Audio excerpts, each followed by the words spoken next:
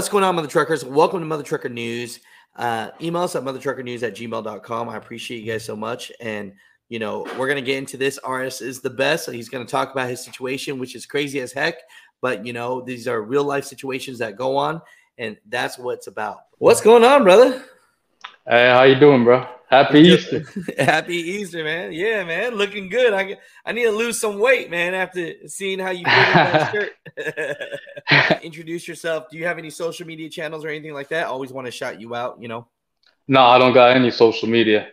You know, nah, but that's okay. I mean, that's why we have the show, so that we could let people know that sometimes the trucking industry is just crazy out here and things happen. And so, you know, you send me this email. And basically, I'm looking very close on this video. Like, did you have a stop sign? Did they have a stop sign? And I'm like, oh my gosh, this intersection. It looked like, you know. I'll let you explain it. Tell me what the heck. Where were you? What time was it? And what the heck happened? Because you got some good reaction. Yeah, it was somewhere around. I would say somewhere around 6 p.m. I forgot exactly where, but it was just southeast of Charlotte, North Carolina. And I turned right onto the street and I'm gaining speed. You can see my speed on the right, on the top right of the dash cam video. And I'm 1 mile away from getting onto the interstate. I just picked up my load, headed to Huntingburg, Indiana. And I'm right before I pull into this intersection, I'm looking at both of these cars and I see they're both at a stop sign.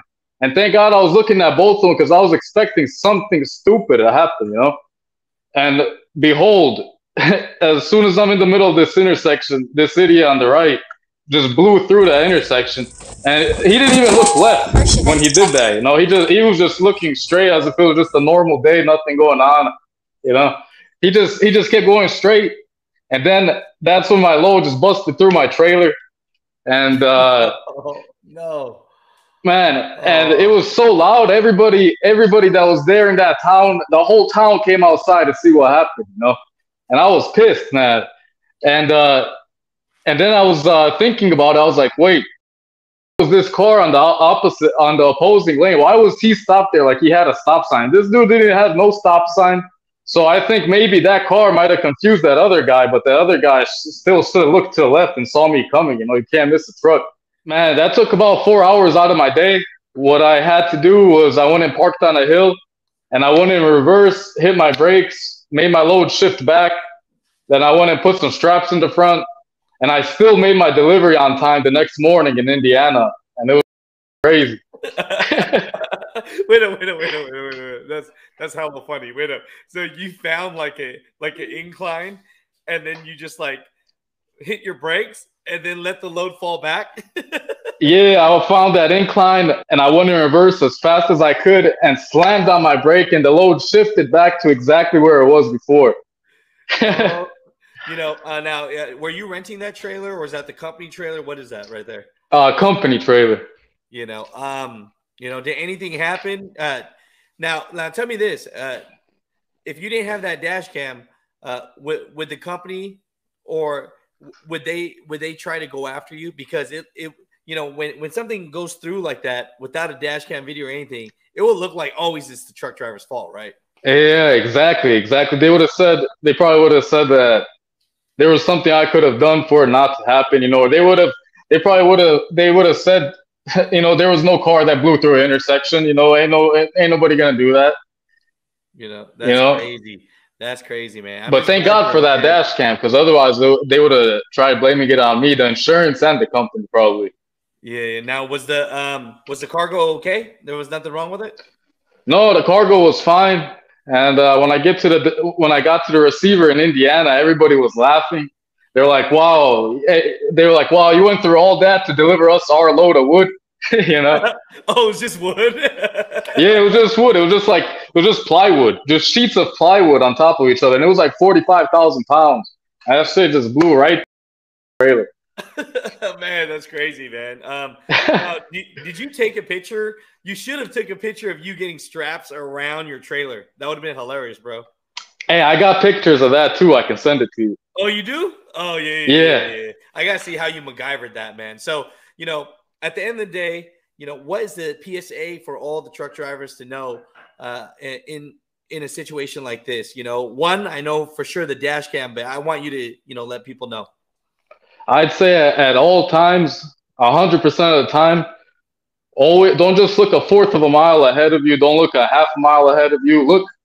Look a mile ahead of you, and at the same time, look at everything around you. Just constantly keep an eye on everything that's going on around you. You know, even if you're in a town like this, you're passing through a small town, even though you think people know what they're doing, you know, dudes at a stop sign, you gotta just expect shit to happen like that. Hey, that's good advice, man, dude. I'm telling you, brother. But yeah, no, send me some pictures of that. And this whole video for everybody is just, we like to make videos of real life situations and situations for once that went right. The truck driver RS did everything he was supposed to do, and he had the right devices to keep himself from getting in trouble, fired, or lose his CDL. And then the crazy part is, I mean, fixing, MacGyvering the load, strapping it back, going on an incline, reversing, and hitting the you know, I would tell you, man, A+ for this. I guess when the load has to make it, it has to make it. I'm going 25 miles per hour at most. And imagine if I was going like 45. Imagine if I was on a bigger road and I was going like 45. What would have happened then? That's crazy, man. No, I'm glad you're okay. You know, I appreciate you for sharing this story, man. You know, for everyone else that wants to be on, you know, Mutha Trucker News, just email us at muthatruckernews@gmail.com. We'll get you on the show. And, you know, and shout outs to anyone at home, RS. Shout out to my family, you know, all my friends. Oh, yeah. They're going to see this, right? All the good people in the world, actually. Shout out to all the good truckers, all the good people. I tell you, man, because trucking in the industry right now is a tough time. And so we got some clowns. Hey, we'll leave it at that. That'll be part 2. All right. Oh, man. Hey, I really enjoyed this interview. I appreciate you, you know, and happy Easter, brother. Hey, thank you, brother. Happy Easter to you too. Have a good day.